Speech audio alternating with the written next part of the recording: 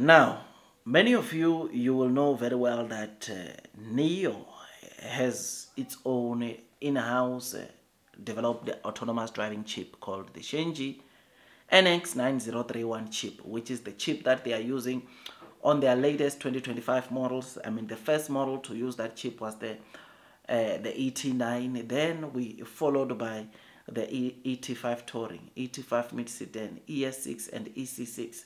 5 of the newer models are currently using the Shenji autonomous driving chip, which is the in-house developed chip by NIO, which you know that it has got a computing power of around 1000 or of over 1000, which is what makes it to be so special.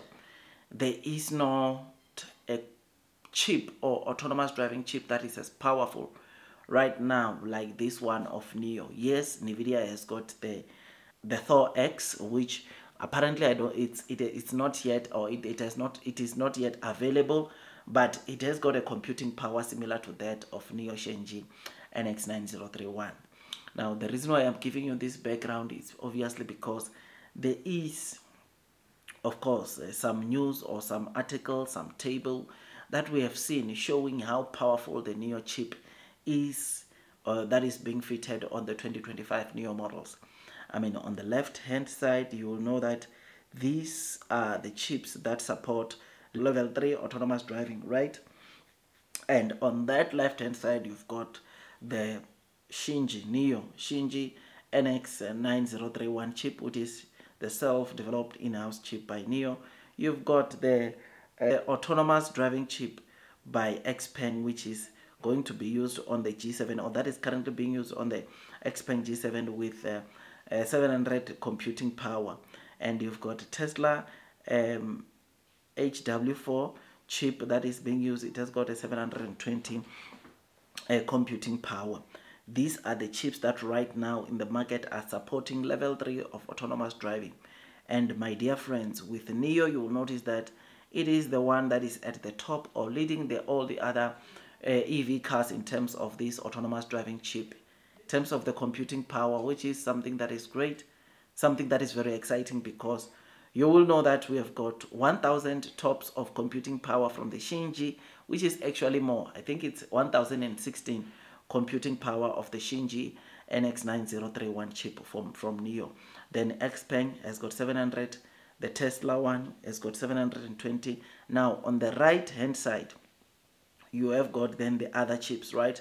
The autonomous driving other chips. I think probably these support level 2, or most of these chips rather support level 2. To those that still don't know, of course, this kind of levels, level 3, it's not yet full autonomous driving, but it's just a level before we get to full autonomous driving. Full autonomous driving comes at level 4. When these car makers reach level 4, that is full autonomous driving. And it is for this reason that I tell you that, of course, NIO is going to be one of the very few cars to reach or to get to autonomous driving, because already the chip that they have, its computing power, it's so massive in a way that I think it will be the one that might take them to level 4. But anyways, let's wait, let's see what transpires. But most cars that you see performing autonomous driving, they're still on level 2. Our very own Onvo, it's still at level 2, right? Level 3, it's not many cars that have reached that stage yet. But NIO has reached that stage with their Shenji, or with this chip, in-house developed chip that they've produced and they're using on the 5 cars already that I've counted for you. So on the left hand side, you've got Nvidia Thor X. Now with the Nvidia Thor X, apparently this one has not been, or it's not yet being utilized by most cars, or not being utilized at all. But then you've got Nvidia Thor U. This one is being utilized by your YU7, right? It has got 700 computing power tops, but YU7 is not yet at level 3 of autonomous driving. It's still at level 2. You've got the J6P, you've got the Huawei MDC. You see the 400 tops of computing power. J6P, it's 560 computing power. Then you've got the Xiaomi Orin X chips. These are the chips that NIO was using in their previous versions of their car, which they were using, which of course the computing power of the Shenji is equivalent to of course 4 of these Orin X chips, and knowing that these are the chips that NIO was using in their previous version, you can try now to understand the output or the performance of the new autonomous chip by NIO Shenji NX9031, which again, it shows you that it's just so crazy, man. Otherwise, you have got the MDC 510 Pro. This is the lowest performing chip with 96 computing power tops. These are the other chips that most of the vehicles or most of the EV cars are currently using on the left hand side. But again, the most of the cars on the right hand side, they are still on level 2. It's not many car companies that have reached level 3, and therefore it means that NIO, XPeng and Tesla are the car companies that could hit full autonomous driving first before other cars, because they are already ahead in terms of autonomous driving features that are found onto their cars, which is something that is great, something that is exciting, and it makes me to look forward to what we are going to see in the future. I mean, autonomous driving is very, very important onto an EV car or onto any car, because look, man, it also comes with other features like emergency steering, emergency braking system, and all of that. And knowing that NIO has been showing us videos, even real life videos from the users, where the users are being protected by these kind of features, something that is just so great, man.